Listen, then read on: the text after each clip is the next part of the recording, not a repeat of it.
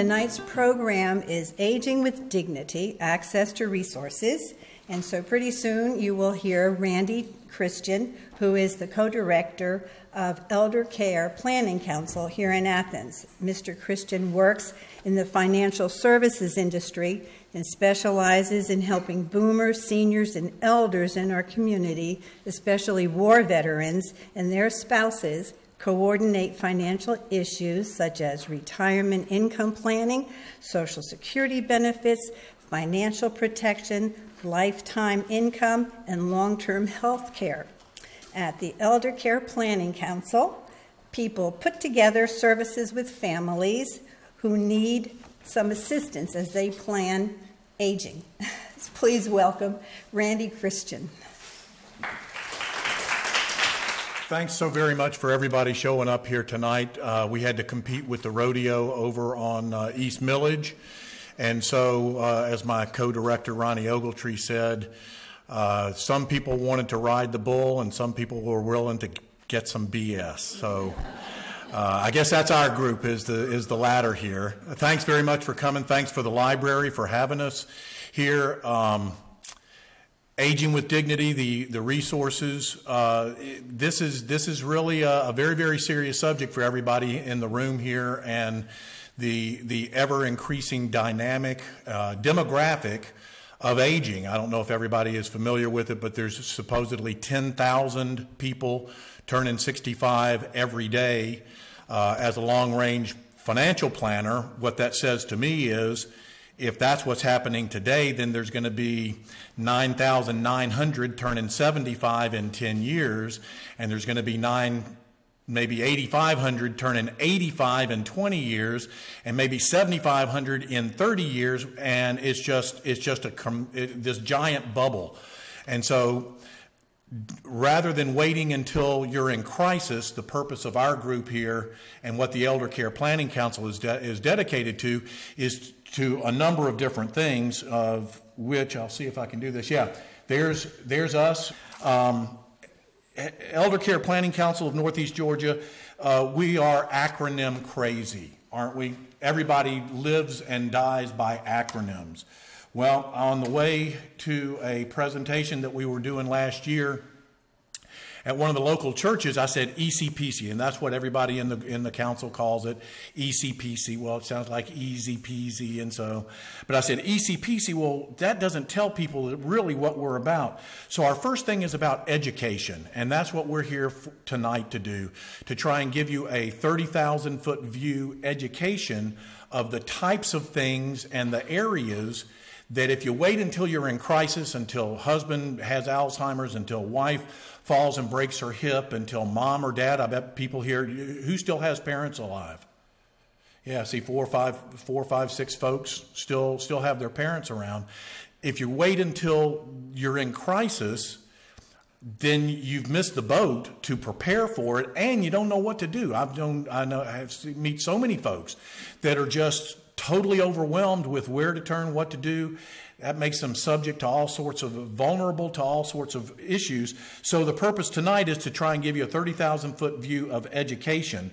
Second, you need to consider options. Once you've been educated on all of these various issues that you may or may not be confronted with, then you need to consider the various options that might be pertinent to your specific situation. Third, this is my mantra, you got to start making some plans. Another thing within the financial services industry that we have heard many times is that people spend more time planning their summer vacation than they do planning their entire retirement. And it's not just getting to age 65 or 70 to when you can quit working. Most financial advisors kind of drop you off at the shore and say, have a nice life. But it's that your real financial and care management liability is what happens from 65 or 70 until maybe 80, 85, 90, 95. I've had clients in their late 90s. Oh my gosh, who would have known? Who could have known? So then second or third, we want you to start formulating some plan, and then most importantly, carry out. That it should be implement, but We're ECPC, not ECPI, so I had to carry out your plans. And that, within the financial services industry, is one of the biggest problems. People pay a lot of money for a very sophisticated, very well put together financial plan, and it's in a nice leather-bound book, and they pay thousands of dollars for it. They take it home and they set it on the desk and say, "Martha, darling, we got our plan." And then a couple of weeks later, they say, "Yep, we got our plan." And then a couple of months later, they dust off the dust and say, "I'm glad we got this plan." They stick it in the drawer. And 5 years later, they never did anything. And so implementing is such a very, very important part. What we have found in our study of the aging process is there's about 21 issues that folks have consistently and repeatedly nationwide come up with. And it's a good big screen. I wish I could have printed this into, but you can get this off of our website. And what we're trying to do is give you a smattering of all of these 21 issues, kind of again from the big picture.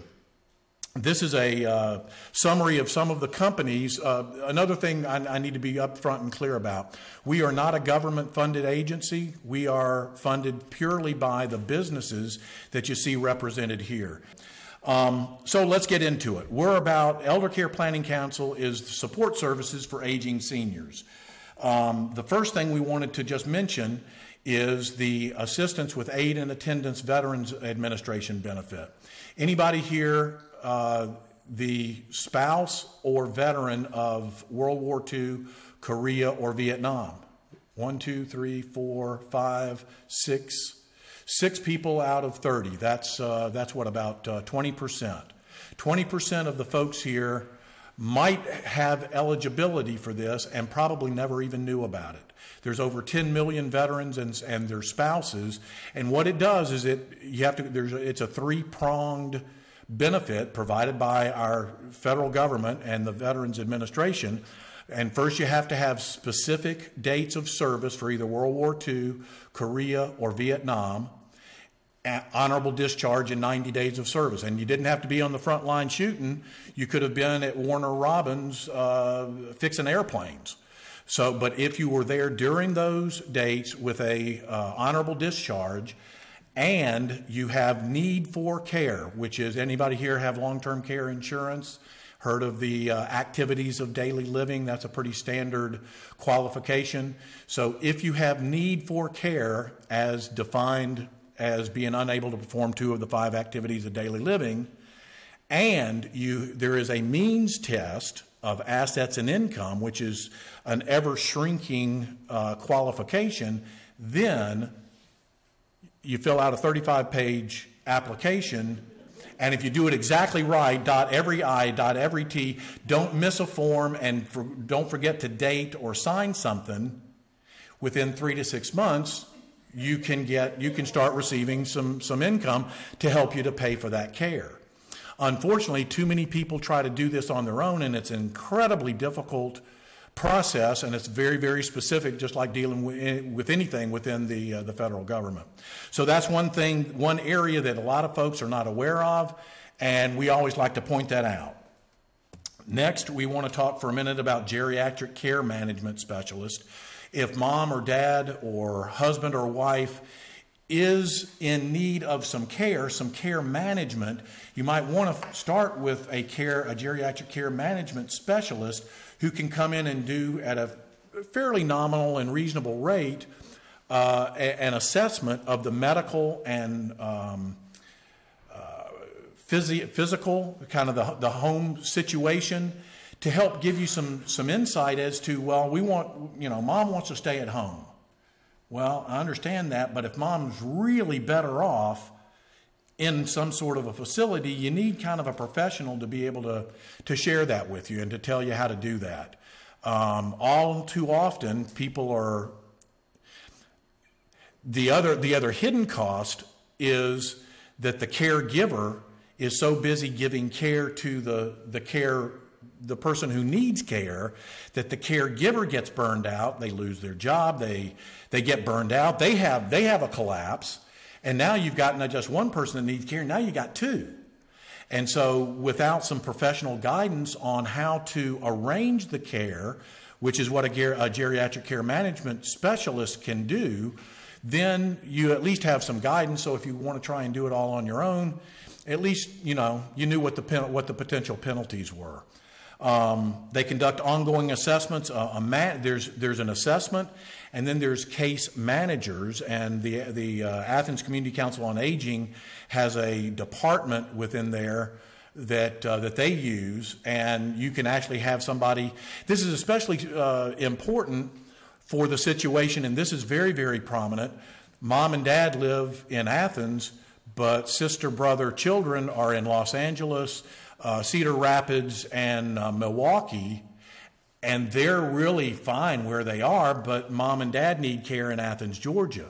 So either you move them to there or you move them to here, and it's just an incredibly difficult conundrum of how do you provide the care? Money aside, you got the money, but how do you find the right people? How do you find the quality providers? Well, you've got to have somebody to help you, and that's where a geriatric care management specialist can do, and can even come in on a regular basis to make sure mom and dad are taking their medicines, that they're going to the doctor when they're supposed to, et cetera, et cetera. So you kind of have a professional that can manage the care.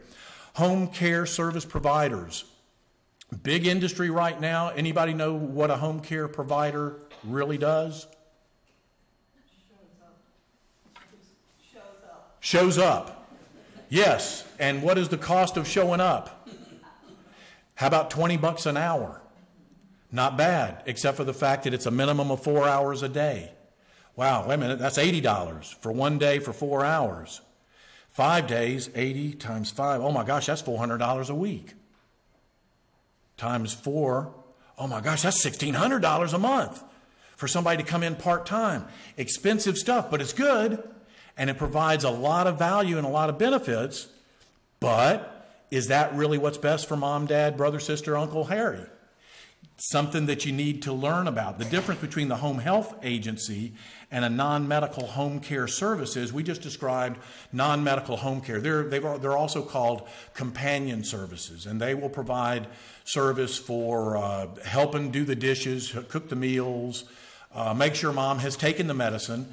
I've heard that some are under strict legal prohibition from touching the client.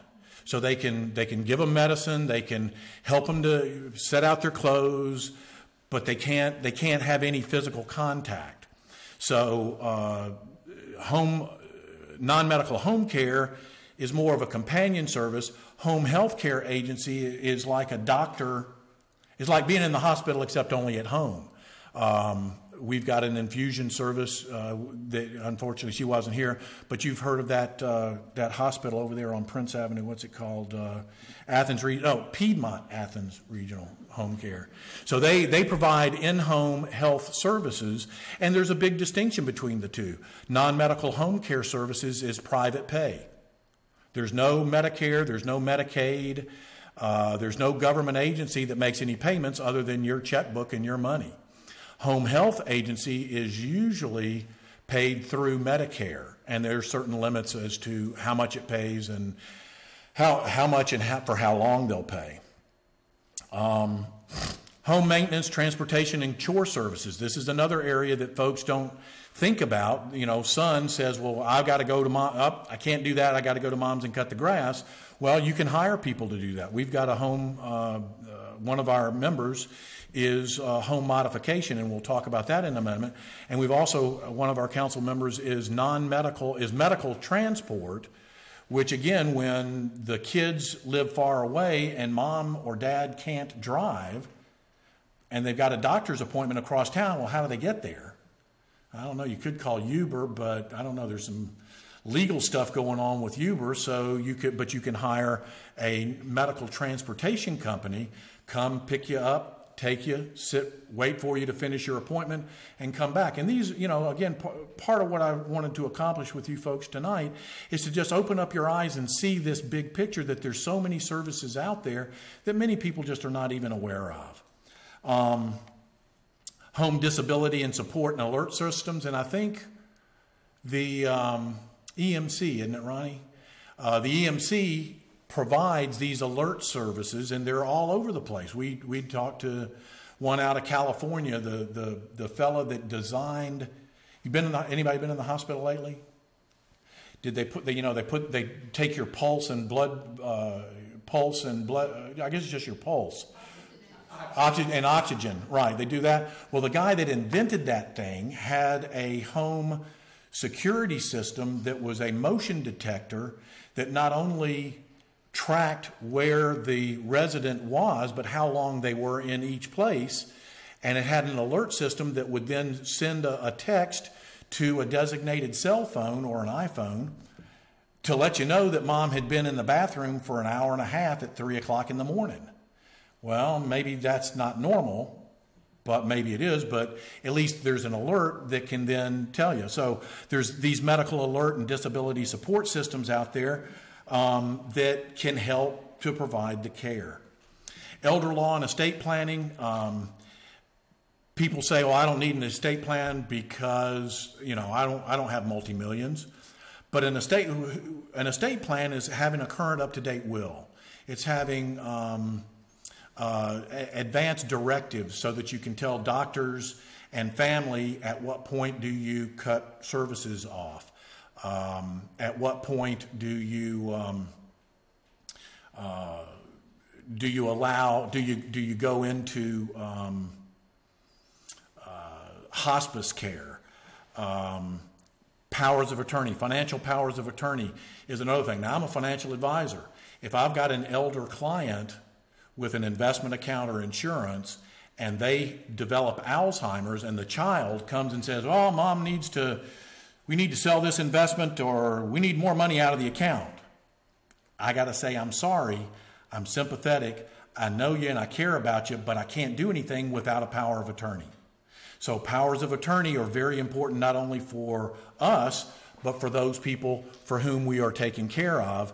And don't do it the inexpensive way. Don't go online and do it. Get with an attorney, pay a little bit more, but make sure that it's right and it's done right, and it's done by a local competent estate planning attorney. Now, elder law is another very specific area of law, and it deals with Medicaid planning and the veterans benefit planning that I was mentioning at the very beginning of the session. That because one of the strategies in order to qualify both for Medicaid, and there's a moral conundrum of Medicaid planning. Medicaid, anybody know what Medicaid is? Know how it works at all? Basically, it's for people who are utterly indigent. They have only $2,000. You're only allowed $2,000 of assets, and all of your income must be being spent on some sort of facility type care. Then Medicaid can pick up the difference between what you have, your $1,400 a month of Social Security and pension, and the $4,000 or $5,000 worth of nursing home expense, and Medicaid will take up the slack. It's very, very complicated, but in elder law, some people with millions will set up a trust to transfer ownership of their assets into a Medicaid trust so that they can qualify for government benefits. Now, there's a moral conundrum there, because some people say, well, God, if you've got the money, you should pay. You should pay for yourself, because the legislation was never intended for wealthy people to get this money. But, hey, we're in America. There's innovative planning. There's very expensive and very smart attorneys that will do what they do. But elder law, though, is for those folks who really, truly are in need of Medicaid. There is still some things that you can do that isn't sheltering millions of dollars in order to benefit your children. But, again, estate planning, and I can't tell you how many people I see. And in our comprehensive planning process, I say, well, I'd like to look at a copy of your will. I don't know where it is. Well, when did you get it? Martha, when did we move to Georgia? Yeah, it's been 1972. Man, oh, they're so out of date.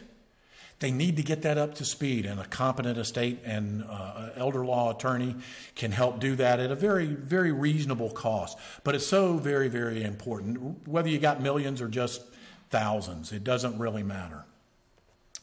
Mediation services is something, again, another big issue that comes up quite often, and I've got clients that are dealing with this right now. I've got, the client is 93, her son is 72, and his wife is 68.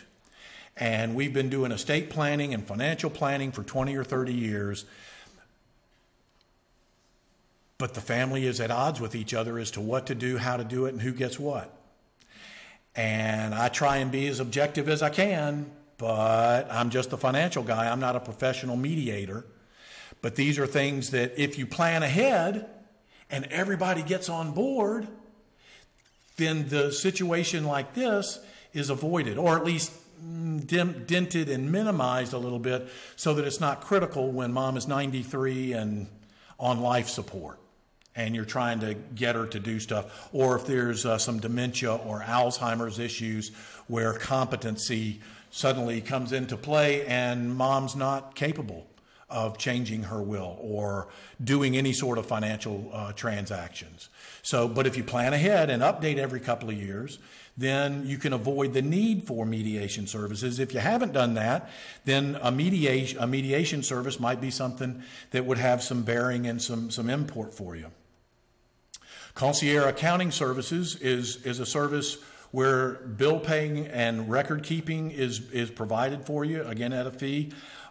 No bills are paid, but bill arrangement and planning and filing and helping to keep track of expenses. One great benefit here is financial elder abuse is also a rampant condition, and family members seem to feel entitled to, well, I did this for mom, so she can afford paying off my $20,000 car loan. I mean, I've been helping her. That's very rational. That's very reasonable. But it's against the law. So having a concierge accounting service can help to make sure that these kinds of things don't go on. Mail processing helps with financial advisors, documenting things. And some of the folks that use this just don't want to mess with it. Just don't. It's just home. It's bookkeeping and it's office organization, and it's just something that it's another service that a lot of folks are not aware of. Financial services specialist. Obviously, there's insurance issues.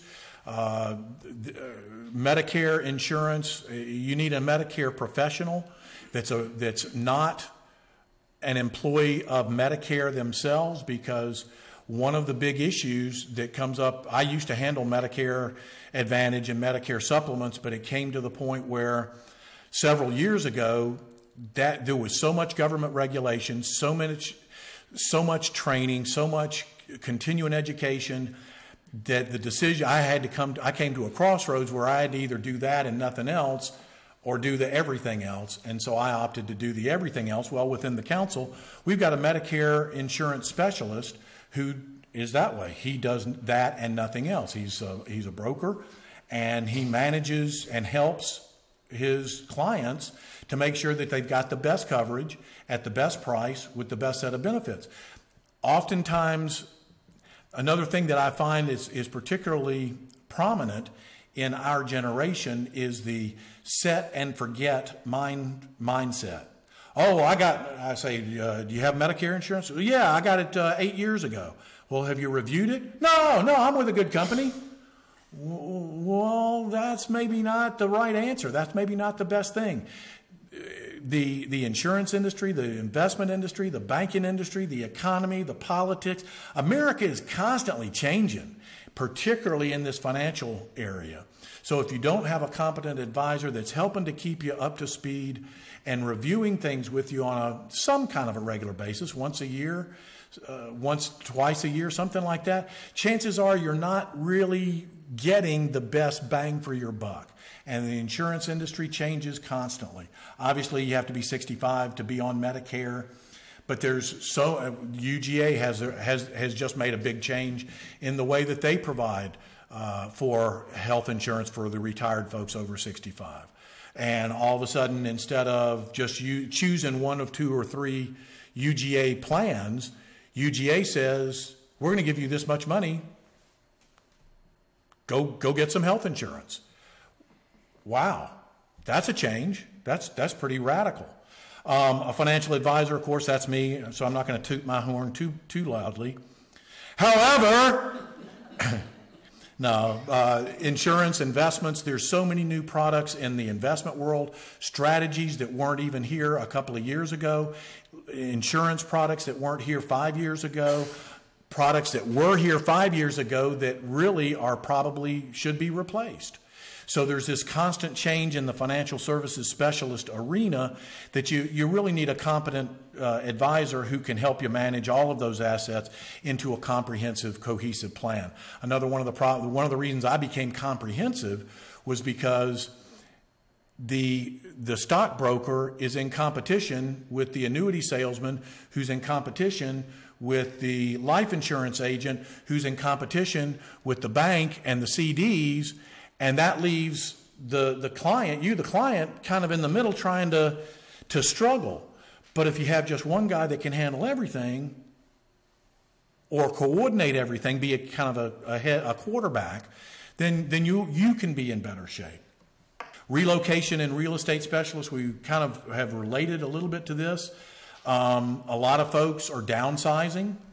That becomes another big issue because now you've got a 3,500 square foot house and you're going to downsize to an assisted living room. What do you do with all the rest of the stuff? Where does it all go? Who's going to help you do it if the kids are in Omaha? Or you're going to sell and move to Omaha to be with the kids. Somebody's got to help you do all of that. So finding a senior relocation and real estate specialist is another area that we can help connect you with, the moving company. You might just want to sell your house and move into, assisted living? Nope. Well, assisted living is also another big issue because how many different senior facility, how many different types of facilities are there? Anybody got a guess? Yeah, there's like 6. Personal care, independent living, assisted living, memory care, only 5, nursing home. So where's best for mom? You go back to that mediation services professional and they can help to guide you. Really, can you stay home? Can daughter come and really take care of mom in her home out in Oglethorpe County? Is that really what's best for mom? Is mom moving in with you really what's best for mom?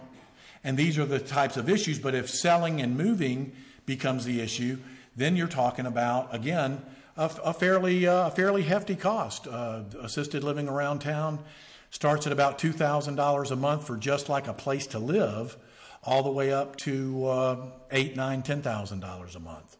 So it can become, sticker shock is a big issue, which is, again, why we want you to be aware of all this before you need it, so that you don't kind of have a plan that you're going to move into Arbor Terrace and find out that your $4,000 a month doesn't even get you into the minimum shared, broom closet. So, hospice care providers. Where is the majority of hospice care provided? That's right. You guys you beat me to the punch. However, and how long does hospice care last? It depends. That's right. Many cases we've had, mom was given 6 weeks to live. A year and a half later, mom actually got better, and she's been on hospice. Another case, mom had Alzheimer's. He sold the house. He moved her into an assisted living facility and memory care facility, and doggone it, she got healthier because she was eating regular, taking her medication regular. She was socializing. She had all this training, all this care. So hospice care is palliative care where a doctor has said there's a termination is forthcoming. But doctors don't know either. They're pretty smart, and they often sleep in Holiday Inn, which helps to make them even smarter, you know. Funeral pre-planning. So, okay, we've kind of gone the whole gamut from you've reached retirement, we've taken care of money, we've taken care of care issues, we've taken care of family dynamics, we've taken care of the psychologies, we found a place for everybody to live out their days. What about pre-planning? This is something that is another burgeoning industry within the senior care market, because when folks know that their time is near, the number one concern is, I don't want to be a burden on my family. That's a big concern, of course, for care. I don't want my family to have to be burdened taking care of me. But also, they don't want the kids to have to make all these decisions, again, in the crisis emotional content of mom just died. So pre-planning and pre-need funeral providers, and we've got Lord and Stevens as a member of our council here. They're unable to meet with us tonight. But this takes such a huge burden off of folks, because you arrange the flowers, you arrange the music, you arrange the how, the when. It's not just choosing a casket or choosing an urn if you choose to be cremated. You've got everything done so that when that day arrives, they've got everything all figured out. Another interesting point that I learned in talking with them is that the coverage is transferable. So you go to Lord and Stevens and you get your funeral pre-planning done and the pre-need and the arrangements done. And then 10 years from now, sure enough, you do end up deciding to move to San Diego to be next to your daughter. The pre-planning that you did here is transferable to San Diego or wherever you go. I mean, I like San Diego. It's just a nice town. So what we try to do is have professionals to help you with all of these various stages and these various things, because I've changed my mantra from long-term care to lifetime care. Same initials, but what does term mean? It means a beginning and an end. And we don't know where that end is. It could be next week, but it could be age 110. People are living. There's more centenarians alive today in the United States than there ever has been.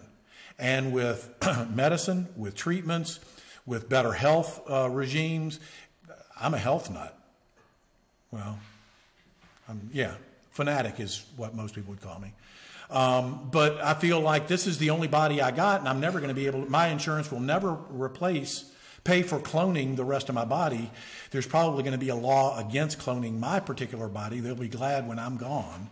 So they, will probably prevent me from doing it. But so lifetime care is really what the mantra of the Elder Care Planning Council of Northeast Georgia is really aimed to help you with, because once you get your plan and you've educated, you've considered your options, you've figured out a plan, you've implemented it, guess what happens? Next month, something's going to change. Next year, something else is going to change. 18 months from now, there's going to be a whole lot of things changed. And if you're not in this constant, it's like home maintenance. You paint your house. How long does it last? 10 years, 15 years? You don't just paint one time and that's it. You don't have a lifetime care plan one time and then that's it, because things keep changing. So here are the logos of several of our members. I'd like for the members of the Elder Care Planning Council to please stand up and take a minute to just introduce yourself, tell everybody who you are and what you do, so that if you have any specific questions, we're right on time at 45 minutes. If you've got general questions, we will entertain that. If you've got specific questions for any of these folks, here they are. So thanks very much for coming. It's just a great pleasure to speak with you, and I hope that I've been able to provide, or we have been able to provide, some eye-opening for you, some knowledge, and giving you some opportunities to grow and learn more about how to age with dignity. Thank you very much.